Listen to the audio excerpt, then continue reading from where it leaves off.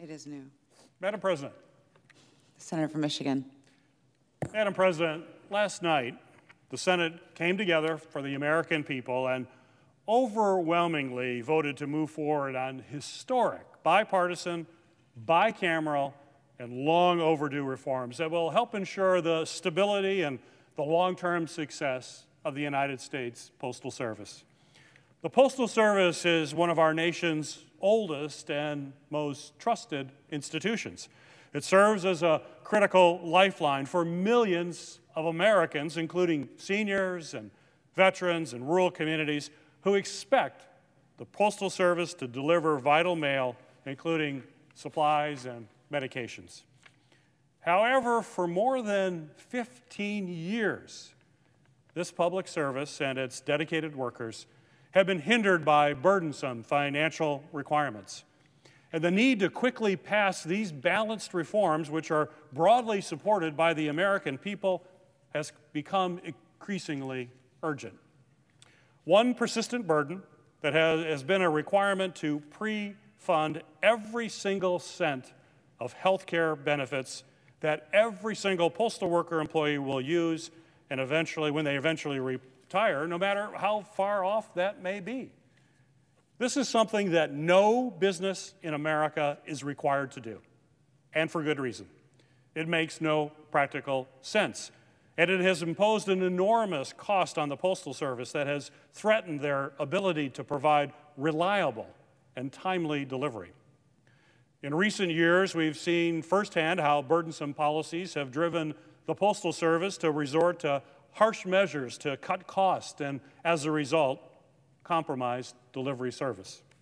We must act now to set this critical institution on a sustainable financial footing by passing the Postal Service Reform Act.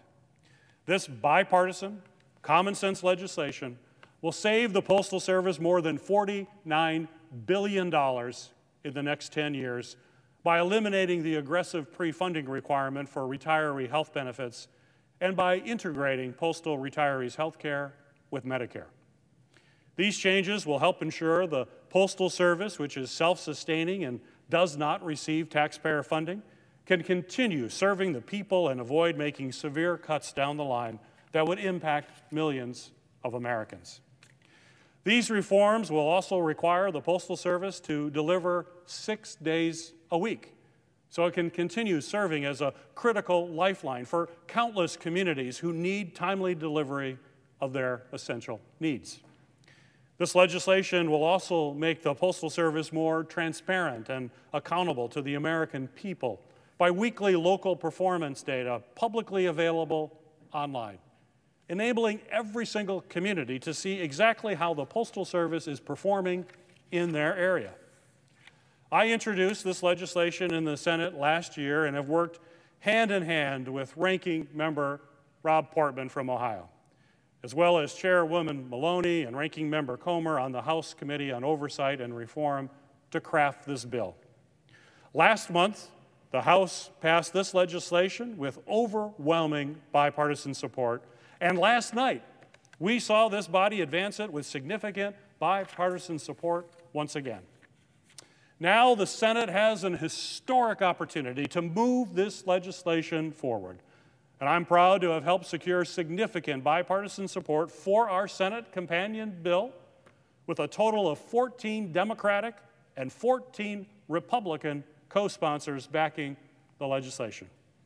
Together, we can finally, after more than 15 years, pass this common sense, bipartisan legislation to set the Postal Service on a stable financial foot and bring it into the future. We can support our dedicated and hardworking postal employees as well as the customers that they serve. We can set the Postal Service up for success so that families and small businesses, veterans, seniors, and all Americans can continue to rely on this critical public service as they have for generations. We can show the American people this body can set aside partisanship and work hand in hand to improve their lives. Every single day that we delay will just hurt the Postal Service. We must pass these urgently needed reforms, and I urge all of my colleagues to support this legislation and pass it swiftly so that we can ensure the long-term success of this treasured institution and the essential role it plays in the lives of every single American. How many votes we got? Madam President, I yield the floor.